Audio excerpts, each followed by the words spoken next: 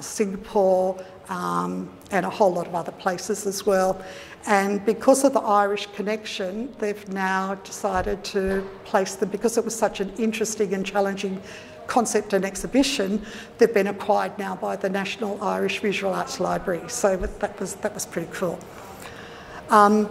Barcelona, I went there in 2016, and a lot of my imagery started to come out, and I was drawing a lot more.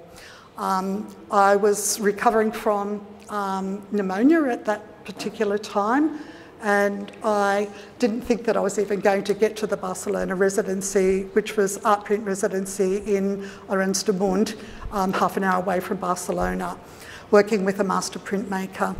And I just started using markers, and I built up I had 3 little books, and when I got to the art print residence, I was able to show the two master printmakers that had worked on Tappy's prints, and they editioned for Tappy's, and yeah, Tappy. It was a great exhibition too, by the way. I decided to work with, he got so excited seeing all of them, and he said, well, you've got your palette worked out, you've got your imagery worked out, and it was just so cool just working with them. This plate would be about A1 size, and I decided to work in dry point, carborundum, and hand-painted chincolet. So this first plate I wasn't happy with. It was too dark because of the language problem, because we didn't understand each other. And I didn't like the print, so I got him to cut it up into 5 panorama sizes.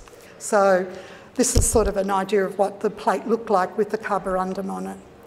This was our little working space, and you can see over here where I've actually been printing onto the cut plates as well.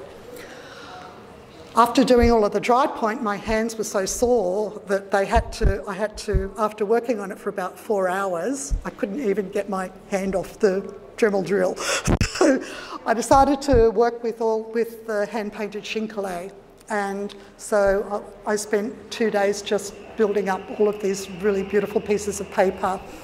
I don't know whether you do, has anyone know chincolet at all?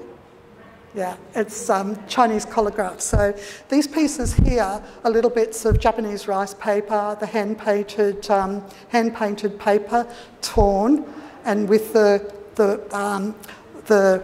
inked up plate there, and then it goes through the press, and here you can see the